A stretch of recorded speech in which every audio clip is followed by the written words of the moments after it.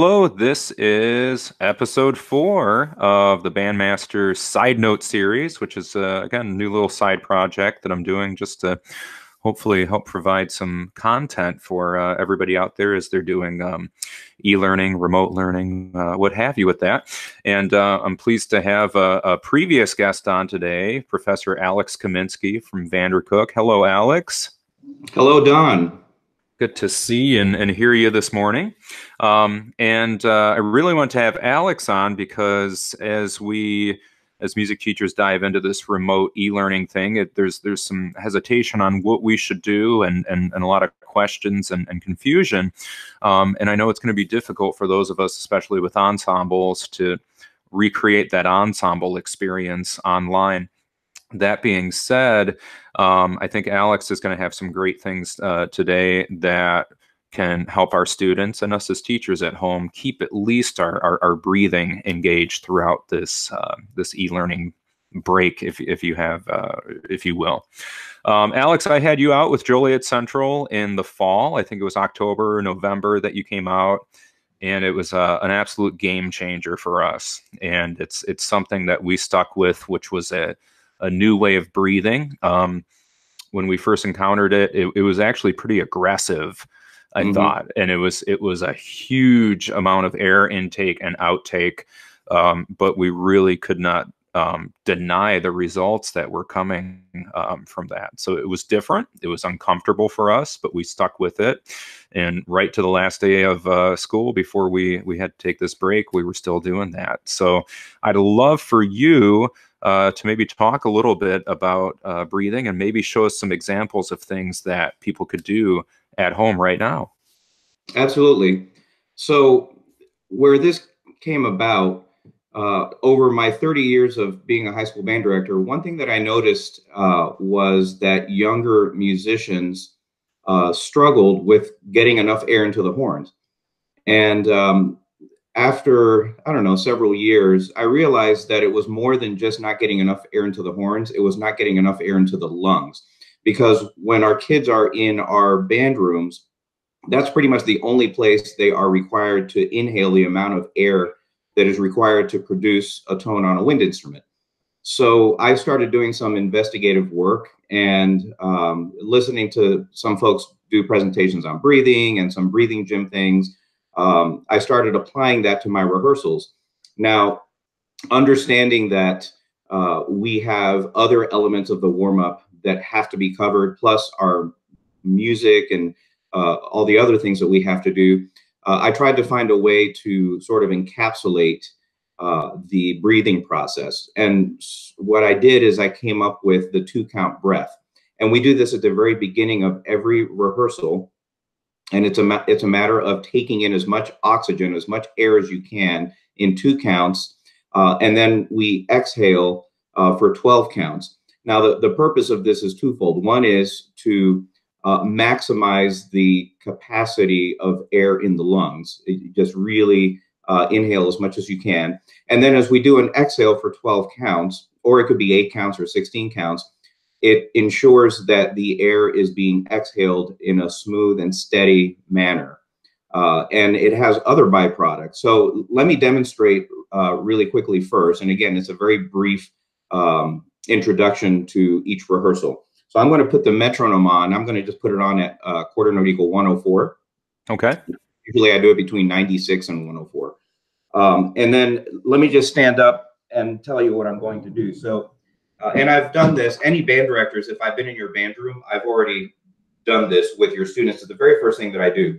I put my right hand over my stomach, which is essentially around where the diaphragm is. And a lot of times you hear, breathe from the diaphragm. I tell our students and even directors that we don't need to confuse the issue, except to know that when our lungs fill up, the diaphragm moves down and it causes this area of the rib cage to expand. All right, so the diaphragm moves down. So I have the right hand on the stomach so that we ensure that that indeed is happening. I tell the students, make sure that the right hand is moving forward on the inhale. And then the belly button is basically going back to your spine on the exhale. And then what we do is we breathe through our big knuckle. You can see me okay there? Absolutely, yeah. Great. So we breathe through our big knuckle like this. Actually, it's our four knuckles, but we breathe through the big knuckles, creating sort of an O shape with our embouchure like this, and inhaling. And what this does, really a couple of things. Number one, it creates a little bit of resistance. And anytime there's resistance, you're going to work a little harder to achieve whatever it is you're trying to achieve. For example, when we play our instruments, there's resistance when we blow air through the instrument, whether it's trying to get through the reed or the mouthpiece, the space, whatever it is, there's some resistance.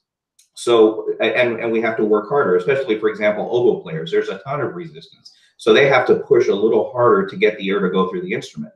So by creating resistance the other way, we work harder to get air into our lungs. So I'm going to turn the metronome on, and we're going to go in for 2 and out for 12. The other thing I tell the students, and I actually stole this a little bit from Brian Covey at Lockport Township, because I've done this, I did this early on with his group, way back at his band camp. And he started having his students, he would audiate out to, into, and then they would do the 12 counts. Okay. And so I'm going to ask you, Don, I don't know if this is going to work with the lag, but I'm going to ask you to say out to, into, and that's all you need to say. And I'll try to take my cue from you. When I say out to, I'm going to expel all the oxygen, all the air in my lungs. I'm going to get rid of it. And then when you say into, I'm going to inhale as much air as I can. And then I'll just do the exhale for 12. So all you say is out to, into. Okay, let me turn the metronome on. And let me try it facing you first. Out to, into.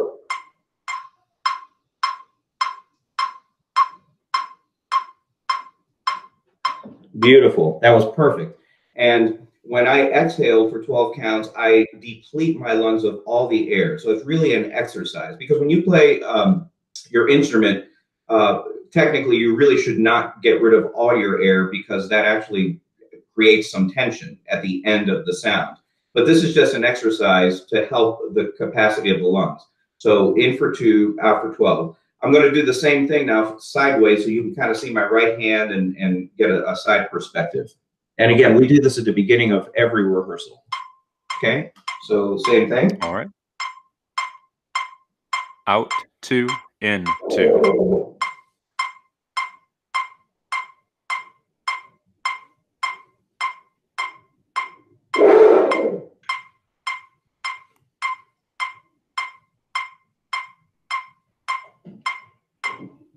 And that's pretty much it. It's very simple and a very short exercise that we do at the beginning of every rehearsal. It literally takes maybe 60 seconds. And then that gets our lungs sort of warmed up, expanded, the breathing. And then from there, we go on to, we sing, audiate whatever pitch we're going to play, which usually is a concert F. And then I have the horns on actually concert C, on their G. So that their embouchure setting is a little more relaxed, more like the trumpets. And then we'll have the woodwinds then after that sustain the concert F while the brass buzz after we sing it. And then we move into everybody playing. So that in a nutshell, like I say, it's very simple, very brief. I didn't want to, prolong it, but because the thing that directors are most concerned about is, well, we don't have time to do this. But again, I found a very succinct way to get the breathing going at the beginning of every rehearsal. Sure. And if I could give a couple of notes on this as well from us doing this. First off, of course, with our current situation, if you're doing this at home, make sure you wash your hands first. That. Correct.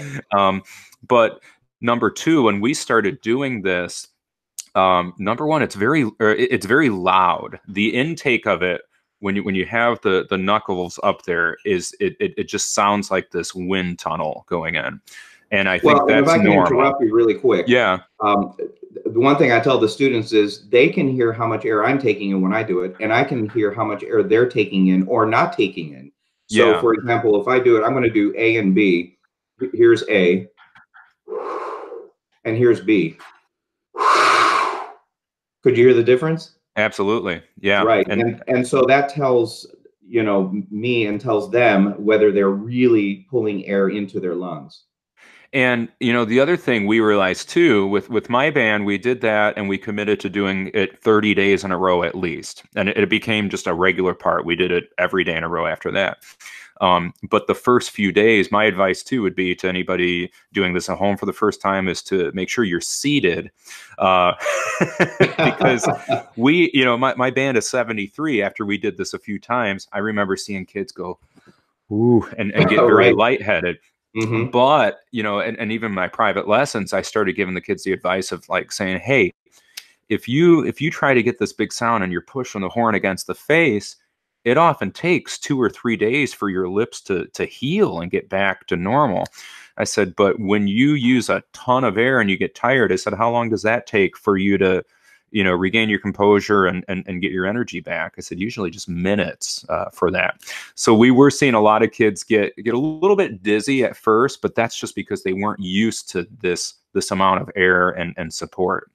That's correct. And if I can add something that you touched on, I always tell the students in the absence of sufficient breath support or air support, the embouchure will attempt to meet the demand. Okay. And that's not a good thing because there's tension there. A lot of times, young players, if they're trying to play in a high range, like trumpets trying to go up to G, A, B, and they try to do it without enough air, you get that pinched, very sharp sound. Mhm. Even clarinet players trying to play a high C, generally they're on the sharp side, and a lot of that has to do with not enough air going through the instrument and too much tension in the embouchure. So I always say more air pressure, less lip pressure. More air pressure, less lip pressure. Let the air do the work, which is exactly what you just said. It almost makes you think of about when somebody has, certain muscle pain in certain parts of their body, and it's because other muscles are underdeveloped. Like maybe the core is underdeveloped, and this muscle is having to take the load of it unnecessarily. So, Right. but Well, and also we don't want to underestimate. I'm sorry to interrupt you, oh no, you're um, fine. Yeah. but the other thing about breathing deeply is it relaxes your entire body.